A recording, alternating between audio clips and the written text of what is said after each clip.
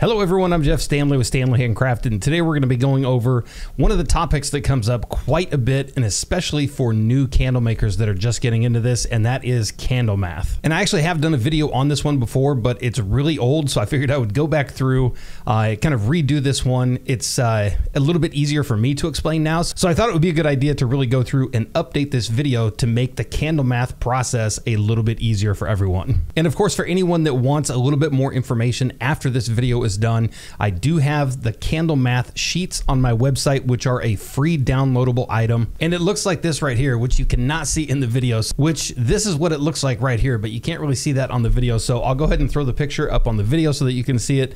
And of course, I'll have the link to that free PDF on the website in the video description down below.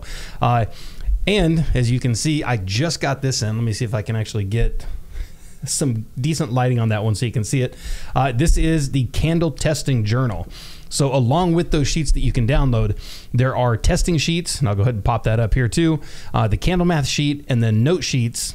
And of course, like I said, it's a free download, so anybody can go there, go to the website, download those, and you can print them off as many times as you want. But for those that actually want a printed version, I do sell these on the website.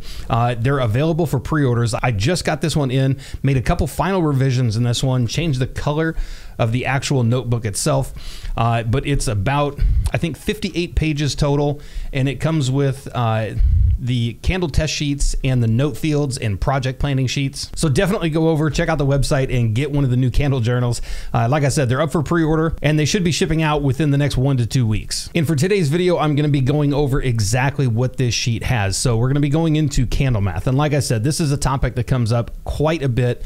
There's a lot of confusion that goes into this, so I'm going to break it down as simple as possible for anybody that's looking to figure out their oil percentages, their wax, anything like that, so that you know exactly how much to put in to any vessel that you're going to be using. And for this one, I'm going to be doing a couple different methods.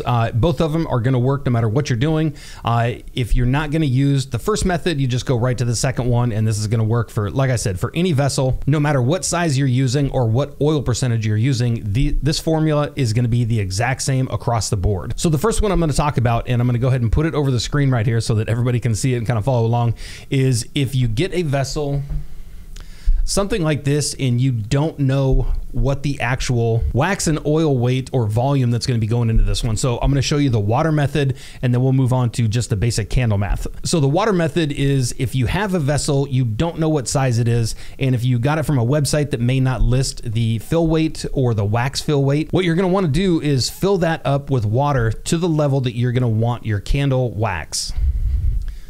So for this one, as you can see, you would probably fill this all the way to the top. I'd say probably about 90% of the way up. And for this one, I know exactly what this one is, but I'm going to go off the calculations that are in the book so that when you get the book or the PDF sheets, you can follow along exactly with those. So what you're going to do with that one, and the reason that you want to use water weight if you don't know exactly how much gets in there. So the reason that you would use the water method, like I said, you don't know exactly how much wax and oil is going to fit in this. So what you're going to want to do is fill the vessel completely up with water, and then you're going to measure the water. Now you can't just add that same weight. So this vessel right here holds about 14 ounces. So when you fill your vessel with water, you're going to weigh that. So if it comes up to 10 ounces, 12 ounces, 14 ounces, whatever it is, there is a calculation to get that water weight to match the wax weight, because although the weight between 16 ounces of water and 16 ounces of wax are exactly the same, the volume is going to be different. And the reason for that is wax is a lot more dense than water. So we definitely need to take that into consideration. And the reason we do that is because, like I said, the volume is going to be different. So if we fill this up to the rim with water, let's call it 14 ounces, and then we put 14 ounces of wax in here, the wax is bigger by volume, so it's going to overflow off of the top. So we need to calculate what that's going to be, and that is always going to be right around like 0.86. So I'm going to go ahead and pop this up on the screen, and we'll go through this, and I'll show you exactly what the candle math is to find your water method to wax. So for this one, what we're going to do is you're going to fill up your vessel. You can follow along in the sheet, and I'll do this by ounces and grams. So what you're going to want to do is fill up the vessel. It's going to go all the way to the top. Let's call it 10 ounces. And you're going to want to use the calculation, and you're going to multiply that by 0.86. And 0.86 is the density difference between water and wax. So if you had 10 ounces of water times 0.86, your wax weight is actually going to be 8.6 ounces. or 243 grams. And again, that density difference is probably a little different between a couple waxes, but 0.86 is usually perfect for almost all waxes that I've used. So again, you're gonna fill your vessel all the way to the top where you want your wax line to be. In this example, it's gonna be 10 ounces, 10 times 0.86, and we're gonna get 8.6 ounces of wax. Now that's gonna be your total combined weight at the very end when you mix your oils and your wax together, 8.6 ounces. So now that you found out exactly how much wax and oil go into the jar, now we need to figure out your oil percentage and calculate that one. So what we're gonna do is move on to the next portion of the candle sheet, and you can just move right down the list with me.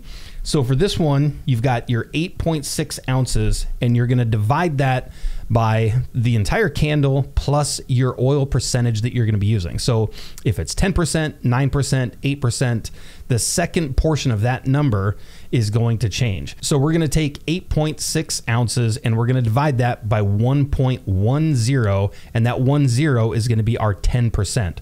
So if you wanted 9%, you would divide that by 1.09, 1.08 for 8%, 0.07 for 7%, and on through the list. So again, we're gonna take 8.6 ounces divided by 1.10, and you're gonna come up with 7.82 ounces of wax. Now that's your wax weight. And then of course, to find your oil, all you're gonna do is subtract 7.82 ounces from 8.6. And the difference between those two is gonna be your oil percentage. And the difference between those two is gonna be the weight of your oil, which in this example is 0.78 ounces. And again, I've got this sheet on the website that you can print out for free, and everything is laid out really easy on the sheet so that you can go through and figure out exactly what your weights are. And then of course, the last calculation is one of the easier ones, and that is if you're not looking to do the water method, you're not really concerned about what your wax weight is going into a particular vessel, and you just want to know oil percentages. So if you want to find out what your oil percentage is for any weight on any wax, all you're going to do is multiply that by your percentage, which is going to be 0.10 for 10, 0.09 for 9%, 0.08 for 8%. So if you had 16 ounces of wax and you just want to know what 10% is, and you're going to add that to 16 ounces of wax, you would just do 16 times 0.10, and that's going to be 1.6 ounces of oil. And then you would just go right on down the list if you had a different oil percentage. So if you had 9%, you would do 16 ounces times 0.09.